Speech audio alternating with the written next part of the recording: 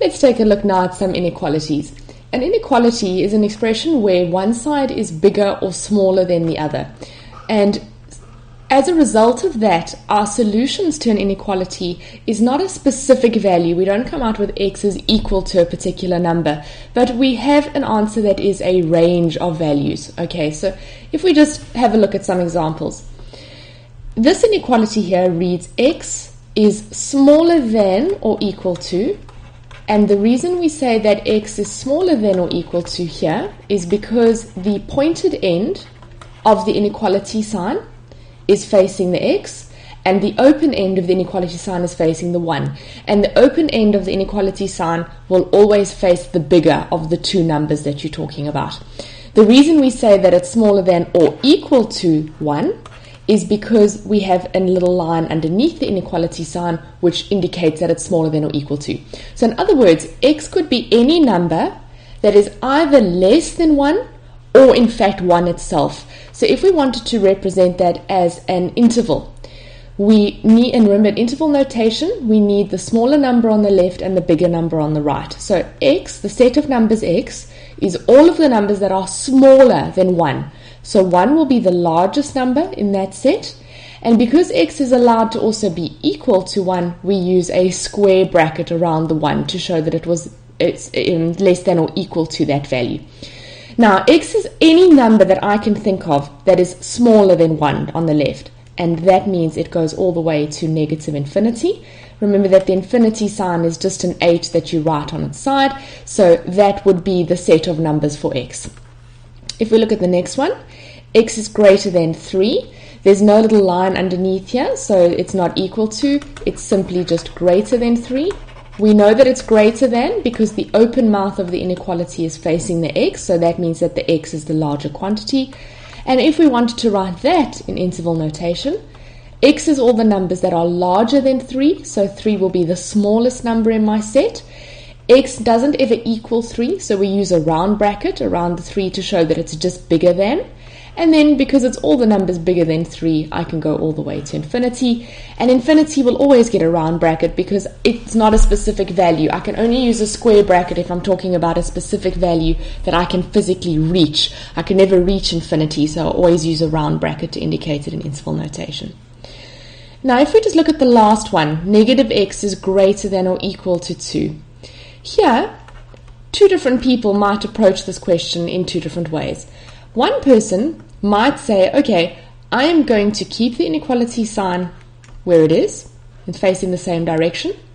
I'm going to add x to both sides, and I'm going to subtract 2 from both sides. In other words, what I'm going to do is I'm going to swap the x and the 2 around.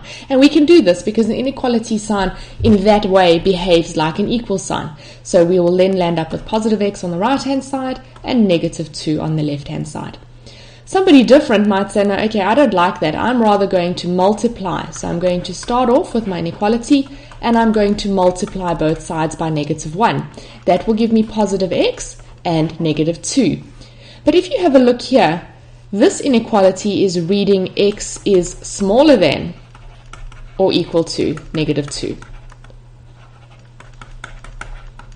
And this inequality here is reading x is greater than or equal to. So we're getting a different answer. And in fact, the one that is incorrect is this one over here. And we need to remember that when we are wanting to multiply or divide by a negative number in an inequality, we must swap the inequality sign around. Otherwise, we're not going to get the right answer. Because as you could see there, if we left the inequality sign in the same direction, we got a completely different answer for x. But if we had chosen to do the multiplication method, so if we had negative x is greater than or equal to 2, and we had chosen to multiply both sides by negative 1, it would have been fine, provided we had switched the inequality sign around in order to keep the answer the same.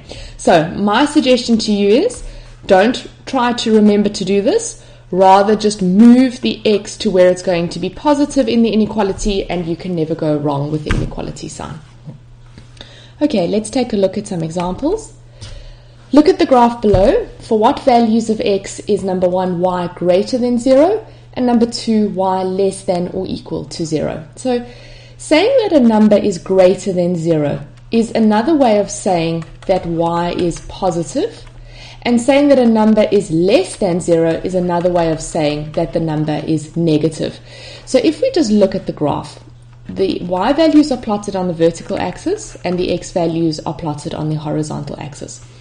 If we wanted to know where our y values were positive, the x-axis is actually the dividing line between where y is positive and y is negative. Everything above the x-axis, your y values are positive, they're bigger than 0.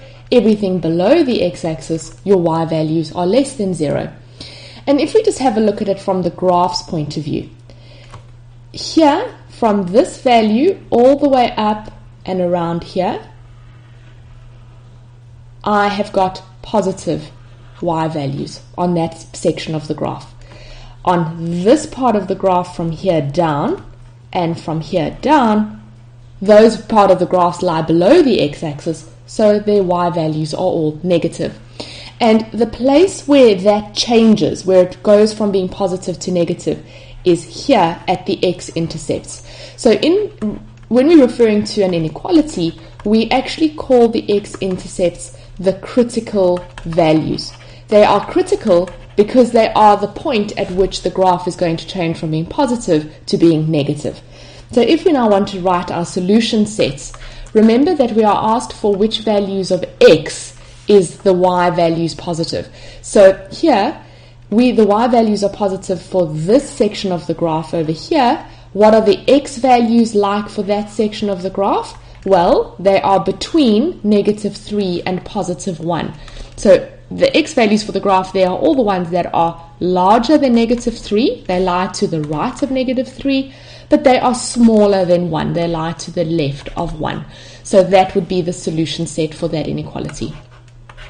Number 2, the values were of x for which y is less than or equal to 0. So here we've got two different places where that's happening. It's happening here to the left, I want a different color there, to the left of -3, and again to the right of +1. You can see that all of these x values are to the right of +1, and all of these x values are to the left of -3. So there's actually two different places where this is going to happen. It's going to happen where x is smaller than or equal to -3.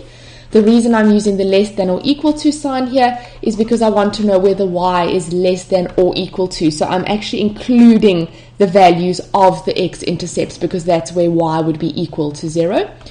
And it would happen there where x is less than or equal to -3, or it would happen again where x is greater than or equal to 1. Okay. In your homework book, there is an example for you to try, so please pause the video and try on your own. Okay, the graph of y is equal to x squared minus 4x is shown, for which values of x is y greater than or equal to 0, and b y less than 0. So again, here is our x-axis. That is the dividing point between the positive y values and the negative y values. So y is positive over there and y is negative over here. If we just look at the graph, the y values are positive to the left of 0 and again to the right of +4, and the y values are negative in between 0 and 4. Okay, so if we just write those as our solutions, so where is y greater than or equal to 0? Well, it's where x is less than or equal to 0 because it's all of the values to the left of 0 and then all the values to the right of +4, so all x would be greater than or equal to +4. Where are the y values less than 0? For which values of x? Well, it's for the values of x between 0 and 4. So x would be to the bigger than 0, so it would be to the right of 0, or x would be less than 4.